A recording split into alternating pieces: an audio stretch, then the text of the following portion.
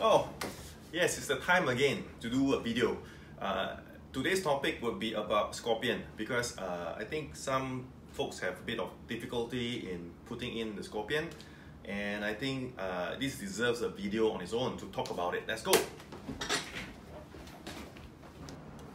Hello, and yes, as usual, I arranged for a factory production piece to be in our office here today, so I can use this piece to demonstrate tips and guides on how to put it together. Now you might be thinking, why Brian? Because usually they're saying or there's band, but they've all left the office, and it's actually about 9 o'clock here at night, and I thought just might as well do it. And I'm actually the best person because I'm not an expert, I'm not a professional, so I'm kind of like a average collector. So if I can do it, so can you. Now, okay, so why we're doing this video? Because I think some of you might have seen some comments from some unlucky collectors where this hand, some fingers are broken, and also the back feet of scorpion is broken off as well. Now, based on these two breakage areas, I kind of have an idea on what happened. Now, the issue is, or rather, let me give a bit of explanation on how this piece is engineered, right? So if you can come a little bit closer, I want to show you, if you look inside here where the bottom peg field is. Now, notice that I've kind of scraped a bit of the paint. You can see that this is actually a full metal block hole. It is not a resin, because resin is a bit softer. So what this means is that all these metal fittings with the metal peg here are kind of precision manufactured, so they all fit in the same angle, the same way.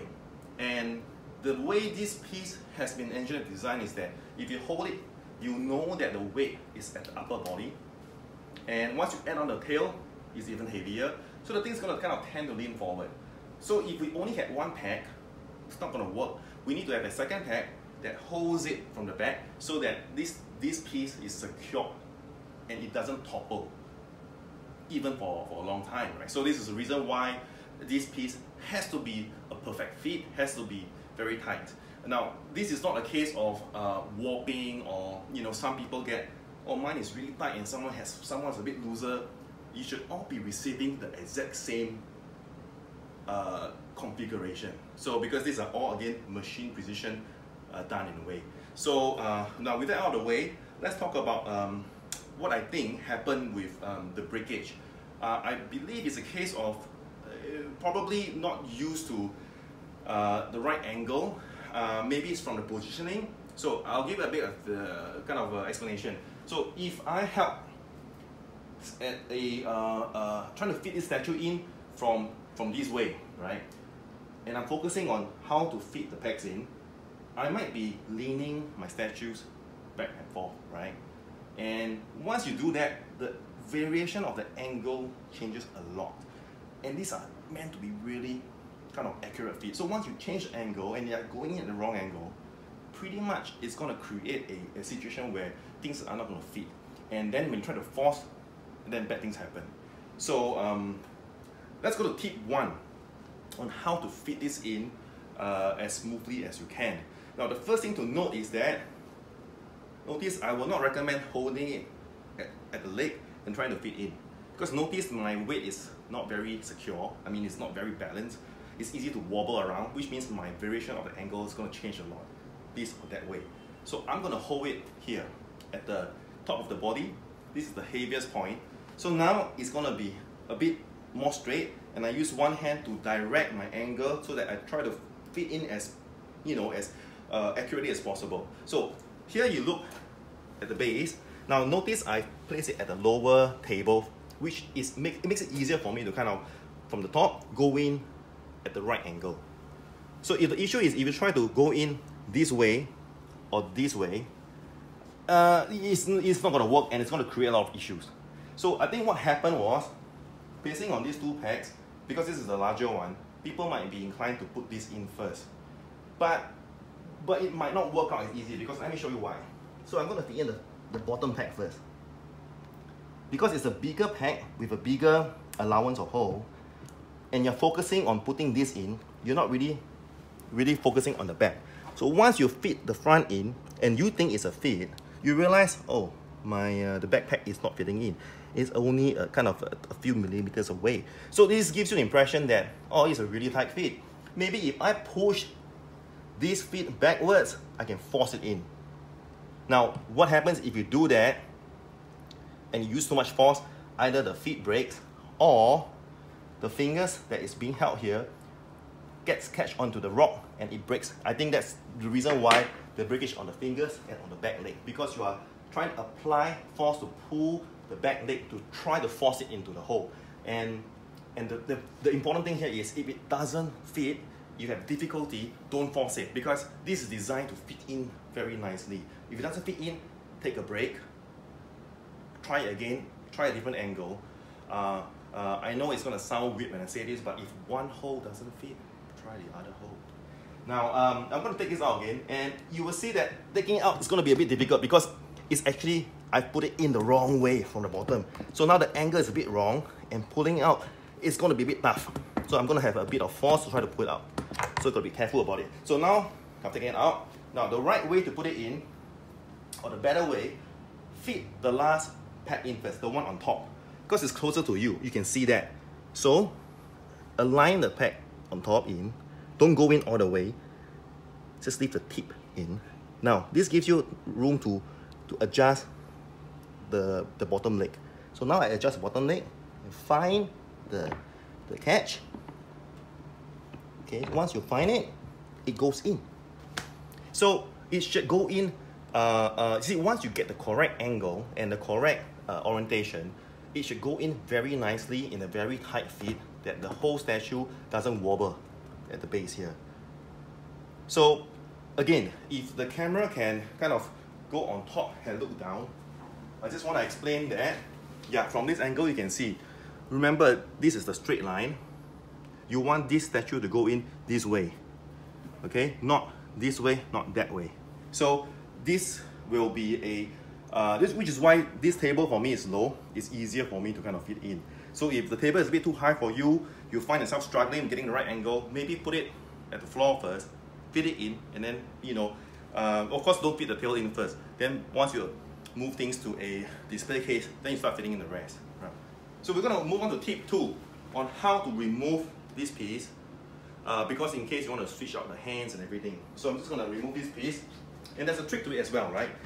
So remember, if you can, hold the top part of the body, okay, and put another hand to hold the base, and try to kind of go upwards, not sideways, and wriggle a little bit if you have to, and it should come out.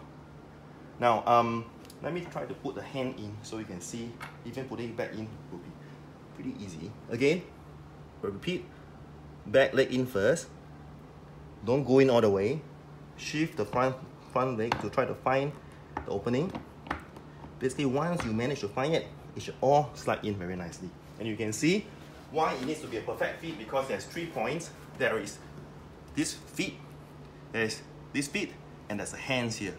So if it's not a tight fit, even a small angle of change, you know, it might cause problems with the fingers here trying to grab onto the rock, or this piece toppling over time. So it's definitely meant to be tight, but not impossible to fit in, so you do not have to force it. Now I'm going to demonstrate again tip 2 on how to remove it. So just now I showed you one example is to hold this here, one hand on the base, and wiggle it and pull it out, right? Now, another way is if the statue is a little bit too heavy for you.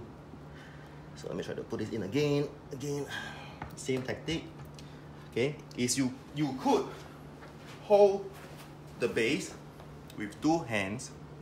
Notice how I'm holding it, and kind of like, you know, like using your hands to slowly, and fingers to slowly inch it up. So you're actually pushing both of the feet up at the same time. Now you can see this is easy as well. Once it's up and a bit loose, it's easy to just push the whole thing out. So this is using the 2 hands method. The reason why we don't recommend using 2 hands method to fit it in is because your hands cover the pad, you can't really see it. But when you're pulling out, you don't really need to see the opening. Alright, so okay, so this is the tips. on how to you know, take it out so you can change the hands and how to put it in again. Hopefully that helps. Now tip 3 is the simplest to follow, right? Tip 3 is, despite using the methods that we've kind of shown you, you still can't quite manage to put it in, and you find that it's just too tight, it just won't get in, and you're afraid you'll break. Then please stop that. Drop us an email on our customer service form, reach out to us on Facebook, and we will try to assist you and give you a guide on how to do it, because that really shouldn't be a way you have to force it. If you have to force it, it's already wrong. So this will kind of explain what's the best way to fit this in. I also want to take a chance to kind of talk about the tail, right? I think now the tail, actually we've inserted 3 metal rods in. There's one here, there's one at the end of the tail, and there's one in the middle. The reason why we can't have a full rod is because well, technically having a rod that exact same size and having the poly resin conform to that, it's going to be a bit tough because they're going to kind of like contract, expand at different rates. That's why there's a bit of gap in between.